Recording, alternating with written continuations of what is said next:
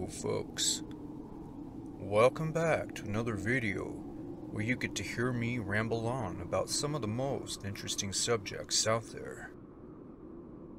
In the first segment, you got to hear me ramble on about cryptids. Well, in this video, we'll be switching gears and I'll be talking about UFOs. Now this is one of those hot button subjects I could ramble on about forever, but I'm going to narrow it down and talk about my own experiences compared to that of what Aunt Sally saw back in the 50s. Secondhand stories are a sure way to dull the hell out of any discussion, which is why I choose to only share my own. And yes, I've experienced some odd sightings over the years.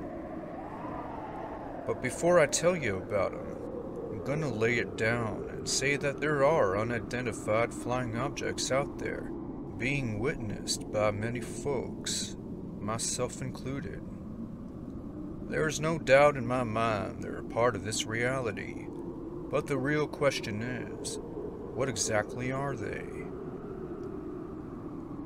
Well, I believe the answer is closer to home than most folks realize. If we knew the kinds of things technology is capable of, it would blow your minds.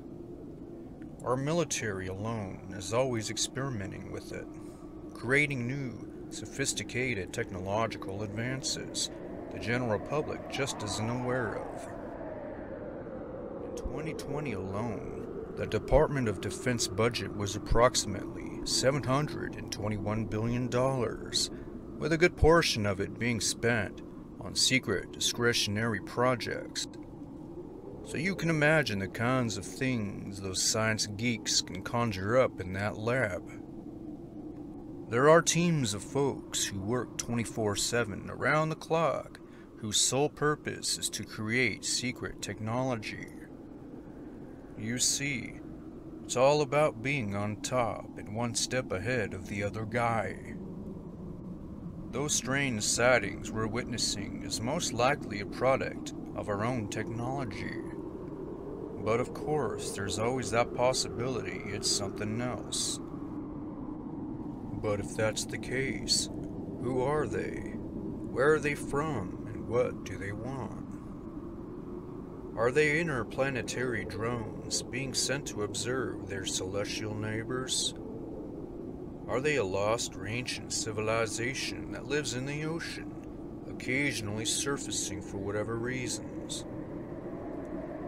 Could they be the gods our ancestors spoke of and depicted in artwork in old dwellings? Could they be creatures from another planet? Or how about this one? Could they be our own creators, watching over and observing us? Are we the science experiment? These are all some intriguing and thought-provoking theories, and each one has its own fan base. So what do I believe? I believe what I can prove, not what I can't. So let me tell you about my own experiences. When I was a youngin', around 10 or so, I was lying in the back of my pop's truck as we were heading up the mountain on a dirt road. It was a warm summer night, and I can still remember just how clear the night sky was. My buddy also happened to be in the back of the truck as well, and as we continued to watch the sky, we both saw a set of red lights darting across the stars in a triangular formation.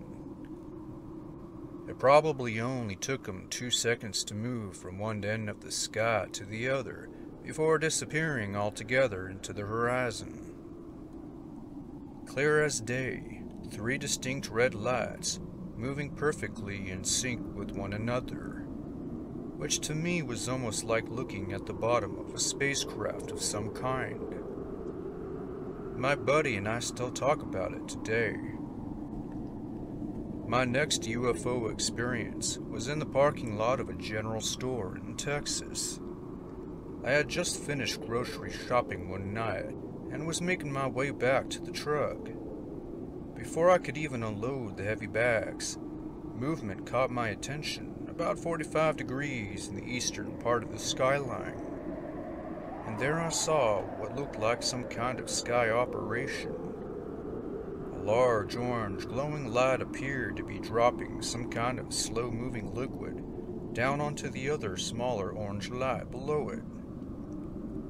To be honest, it was like looking at a giant colon punctuation dropping molten lava onto the other. Quite a strange display, to say the least. As I continued to watch the peculiar sight, which lasted for more than a couple minutes, others began doing the same. About 15 to 20 folks also saw it, each one scratching their heads in confusion. The next experience occurred while I was hiking inside the Rockies just a few years ago.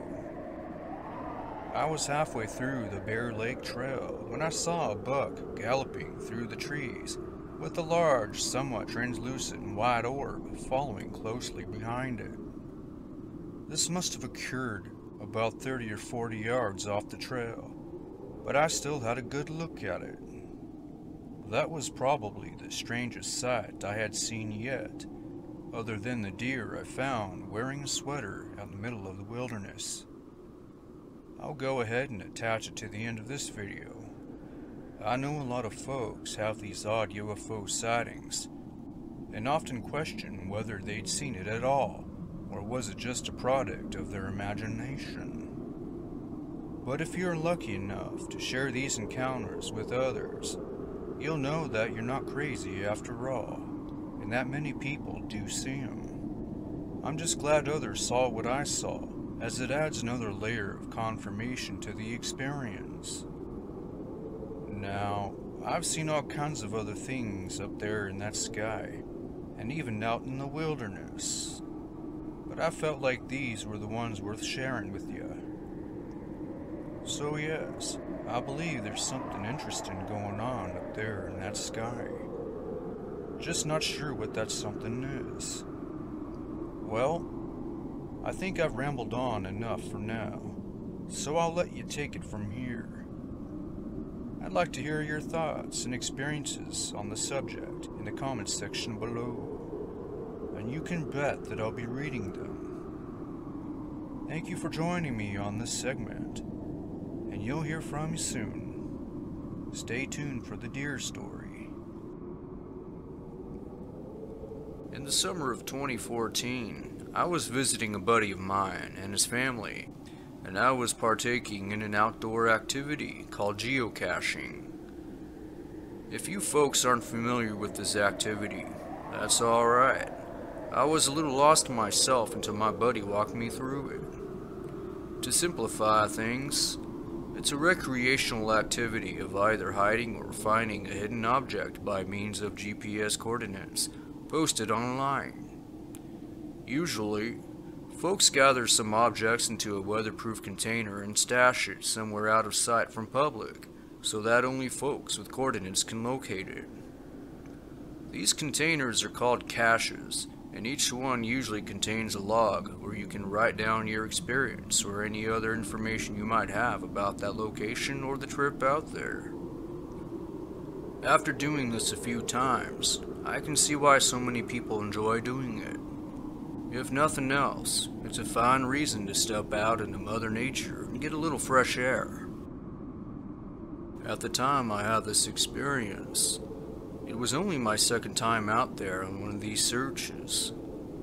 We were in a patch of woods owned by the state, just outside of a nearby town where my buddy had lived, and I had been staying with him for a couple days.